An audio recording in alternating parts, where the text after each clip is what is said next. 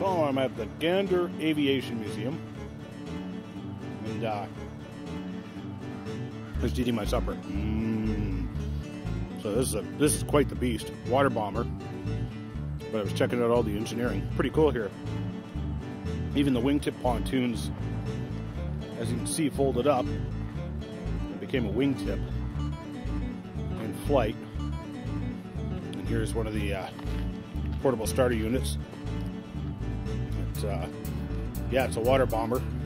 You can see, so boat that just lands in the water, and then that door there opens up, and there's the air vent to let the air out. And yeah, quite the machine.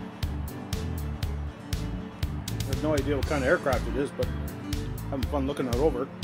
And check it out, it's got built out of a lot of aluminum and canvas. There's actually a hole in the wing over here still from the canvas.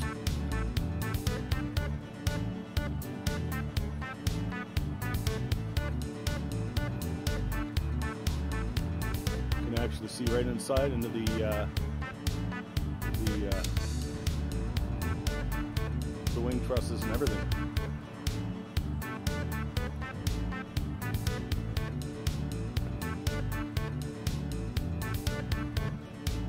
It would appear they're renovating.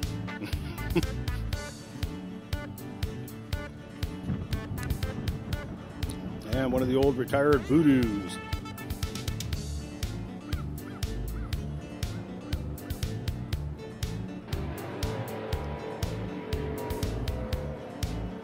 I arrived in New West Valley just in time to catch a dramatic sunset.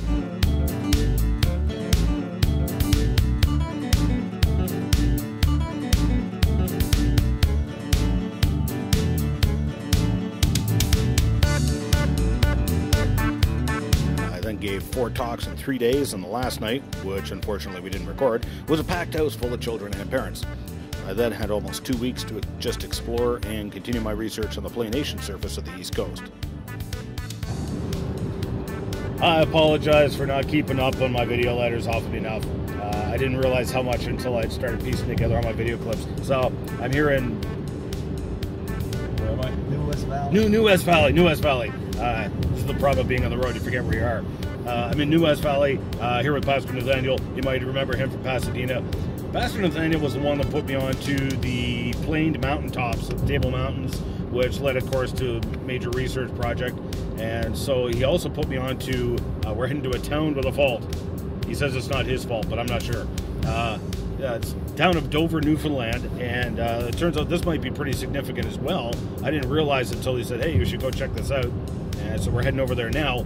This fault connects with the cross fracture zones on the Mid-Atlantic Ridge, one of the major fracture zones called the Curtis-Gibbs fracture. So we're going to go check that out and see what we see. I'm guessing you can't hear a word I'm saying, but I'm going to try anyway.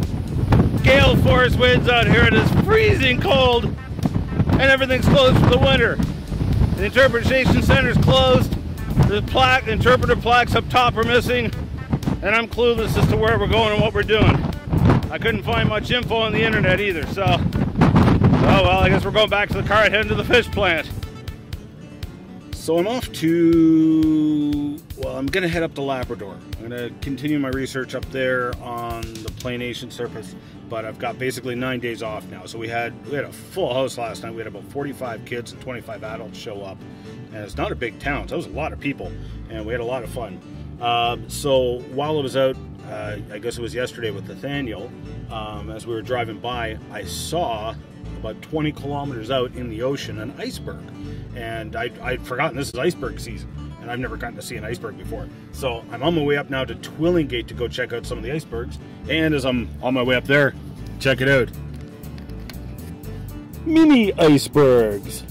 There's one there, a couple there. Boy, they're moving too. And there's another one there. There's some over there. I thought I saw some over there. There's another one. So chunks of mini icebergs. So I'm gonna head up to Twillingate and see what I can see up there, because I saw some pretty big ones. Okay, it's still a couple K outs. It's gonna be, oh, okay, it's zooming in better than I thought it would. It's a pretty nice one. There's a couple of really big ones. Let's see, focus, there they are. Wow. Really, really big ones. They're probably about 8K out or so.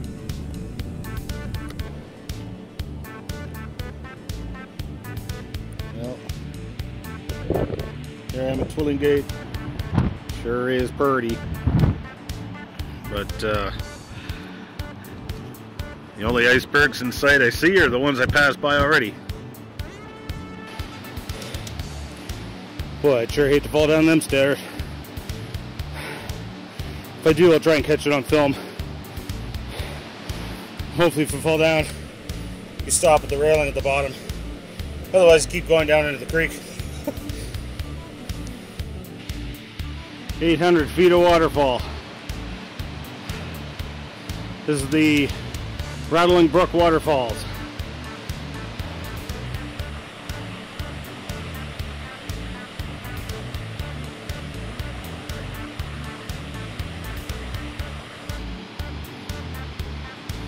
Well, I'm not going to have to go on the stair climber today after the climb up here. I'll give you an idea.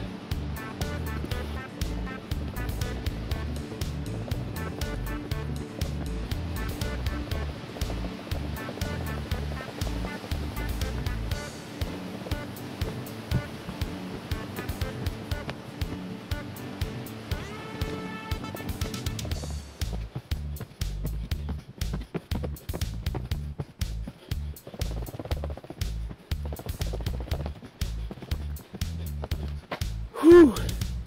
And the rest is a nice pretty trail. But still, it's a lot of stairs. So I've been here for a while.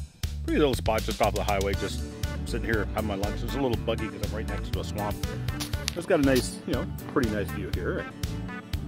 And I'm standing here looking here, and I look over here. Oh, look.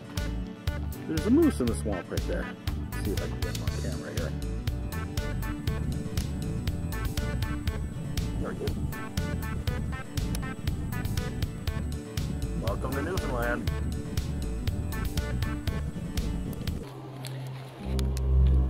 Well, one thing I've learned in life is that when you have a disaster, make sure you get it on film. Well, yeah, came around the corner, moose ran right out in front of me. It was like, and what do? You turn one way and they run in front of you. But, oh well, I was even keeping my eye open for them and it just didn't help any. So I'm going to crawl my way back to Rocky Harbor, and I'm going to be picking glass out of here for the next month and out of my hair. Oh well, at least there's a records in Rocky Harbor. I'm about 35 kilometers out of Rocky Harbor. Big cow moose. I'll have to go and get someone from the park, but apparently they're never in a hurry to do anything about it. I don't know if you can see this, but there's actually glass dust on the lens of the camera. I'm going to have to very carefully wipe it off, but anyway. So, I'll be picking glass out of the place everywhere for the next year. Anyway, so the wardens found the moose and apparently killed it, and you can see the dent on the roof. I'm gonna have to do some creative body work here. So I'm in Corner Brook right now, and looks like they're gonna get this fixed today, actually. Yeah, I gotta say, it could be a lot worse real quick, like, because boy, you can die doing this real quick. But, I'll have to do some creative body work on the hood. The hood was all bent up already anyway from a previous mishap before I even owned the vehicle. Bent in the fender a little bit, and my extended mirror for the trailer, actually it got knocked off and everything flew apart, but it's I can just snap it back together. And so I feel really bad for the moose.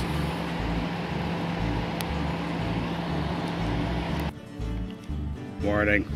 So Pastor Moss's brother and his wife Wade and Ruby very kindly put up with me for the night, or put me up for the night, and Wade brought me over to his dad's place, and I'm picking glass out of every corner, nook, and crevice in the whole van. Fun.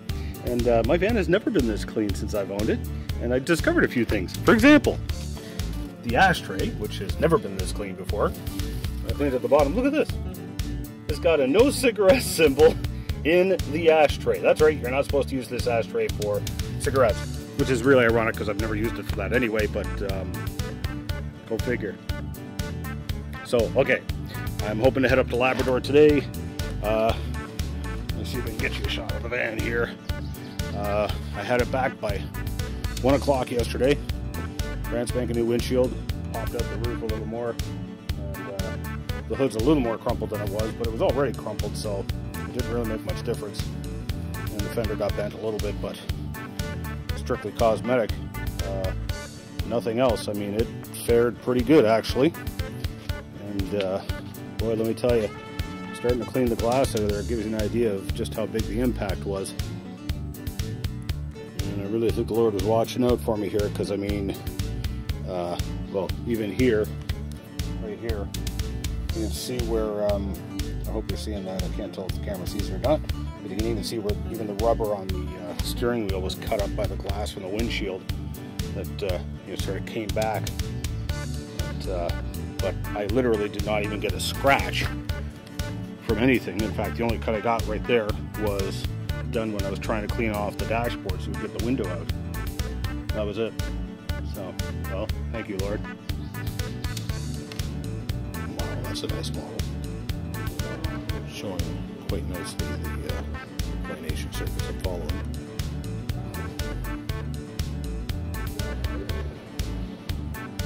Lucy. Hello. How are you today?